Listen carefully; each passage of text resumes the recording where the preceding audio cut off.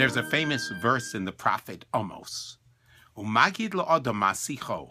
A person will be told his conversation. The Talmud explains that after each of us passes away, God willing, after a long and healthy life, we will receive a review and hear a review of every single conversation that we had made in our lifetime. And we'll have to defend and explain any negative usage of the gift of speech. Rabbi Chaim of Volozhin gives a magnificent twist to this verse, that a person will be told his conversation refers to the prayers that were not uttered, the prayers that were said, but not with deep conviction and not deep faith and trust in God. The prayers that were uttered without full sincerity. In other words, prayer is a powerful vehicle.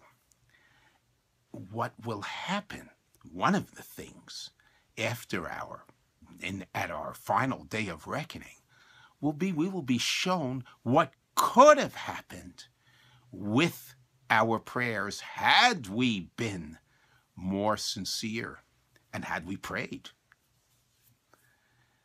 The Haftorah for this week tells the amazing story of the prophet Samson and how he saved the Jewish people and heroically led the Jewish people for decades.